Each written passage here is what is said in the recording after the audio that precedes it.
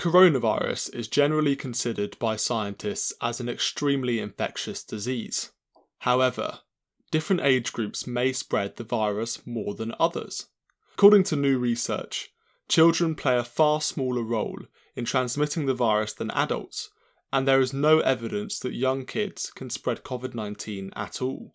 With this in mind, Switzerland has announced it will allow children under 10 to visit and come into contact with their grandparents again, with the Federal Office of Public Health claiming children pose no risk to the elderly, but said contact should be kept brief. Contact tracing conducted by the WHO has found children under 10 did not spread coronavirus. However, this does not mean they cannot spread COVID-19. Contact tracing means to interview infected people to find out who they have been in touch with in order to map the spread of the virus. The study, conducted by the Royal College of Paediatricians and Child Health, found the evidence consistently demonstrates reduced infection and infectivity of children in the transmission chain.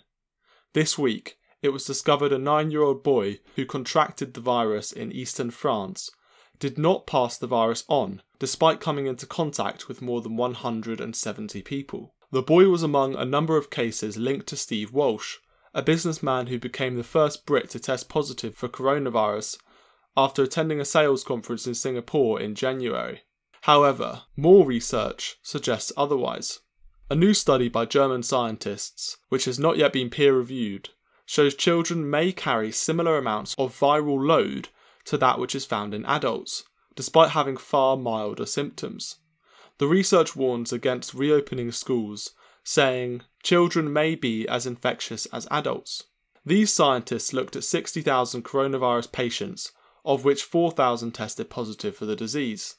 Of these, the researchers found the viral load in each group to be relatively similar.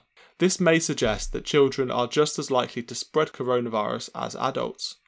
However, almost all coronavirus cases occur in adults, as do most deaths.